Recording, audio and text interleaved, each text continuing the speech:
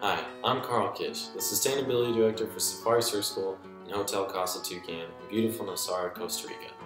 And I'm coming to you today from our U.S. headquarters here in San Diego, California, to talk about our idea for an innovative biodiesel production system that Ryan King and I would like to implement at the Hotel Casa Tucan at the end of January.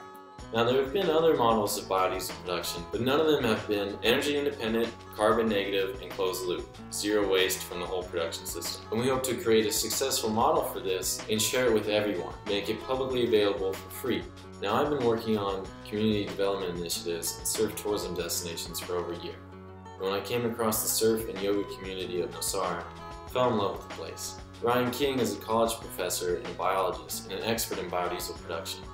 And when I found his article about biodiesel production in Monteverde, where he was able to supply an entire fleet of local school buses with biodiesel after collecting used cooking oil from local restaurants, I was inspired to create a similar system in Nosara. 6 months later, our idea has finally come to fruition, but we need your help to make it a reality.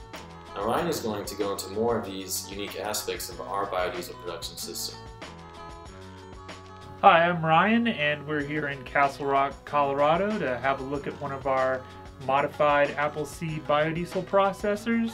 A lot of people have built Appleseed style processors and worked with methanol and methoxide as reagents for producing biodiesel, but those traditionally require industrial processing. So what we're hoping to have funded is research using homemade ethanol, which can be fermented from compost fruits and vegetables, then distilled for proper biodiesel functioning. Essentially, we can design these systems so that they're entirely closed loop, so that they produce no waste. The wash water would be reused.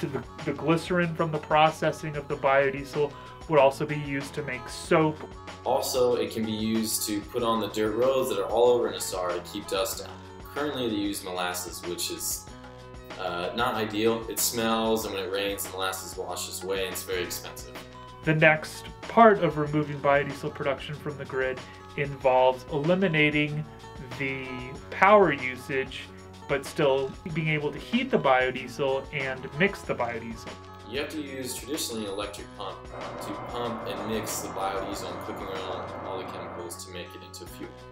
We want to use something called a greaser cycle, that is a bicycle without the wheels, just like a stationary bike, connected to the system, and that can convert the oil. And that allows us to mix completely off-grid, so that eliminates the electrical pump, and it also eliminates a lot of the problems that electrical pumps have, the potential to break down, create sparks, and potentially a fire.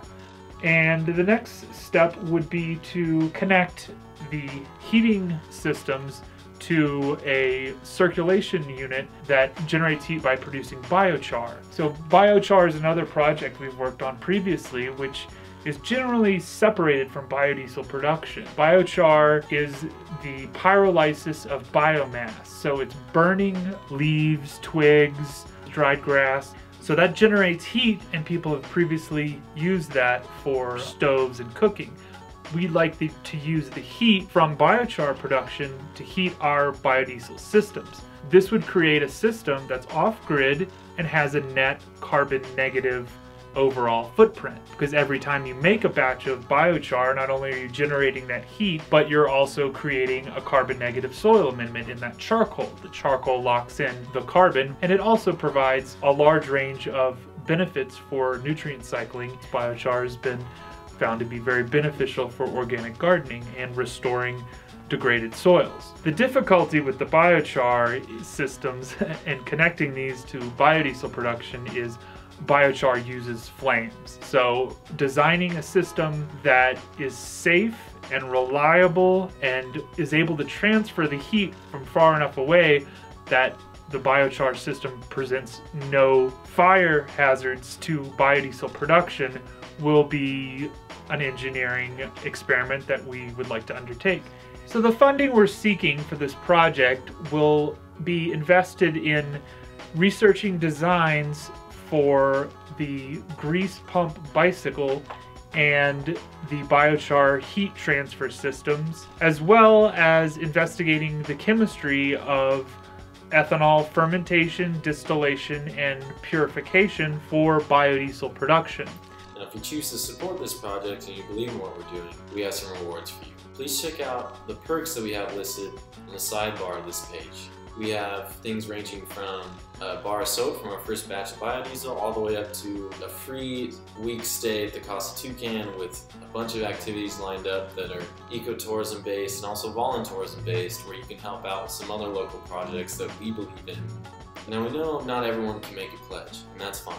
We hope that if you believe in this project, you'll share this video and this campaign with your friends and your family.